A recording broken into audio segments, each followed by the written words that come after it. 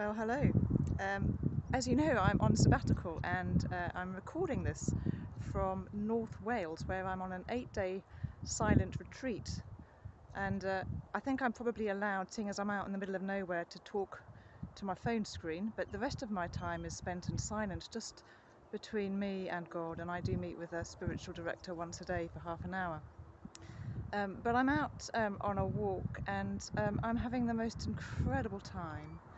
And everywhere I go, I just notice God and the beauty of God.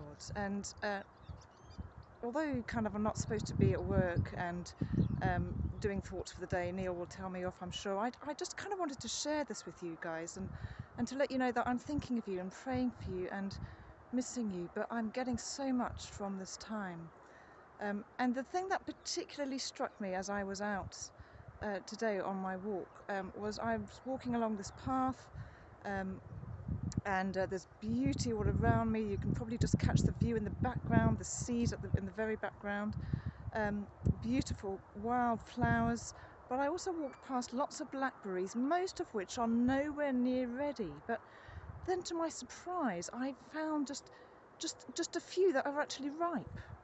And it was almost like God saying, keep your eyes open, because in the midst sometimes of when we are going through hard times or nothing seems to be fertile, in the midst there are my gifts, and keep your eyes open to notice them. And notice them I did, and pick them and eat them I did. What a treat that was.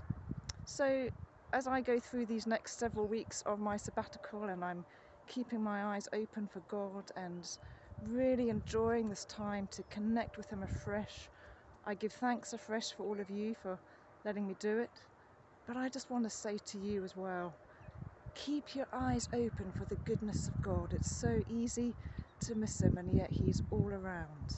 You might not be in quite such a beautiful place as I am, but the goodness of God is wherever you are. Keep noticing it. Keep giving thanks for it. And my love and blessing to you all. Bye.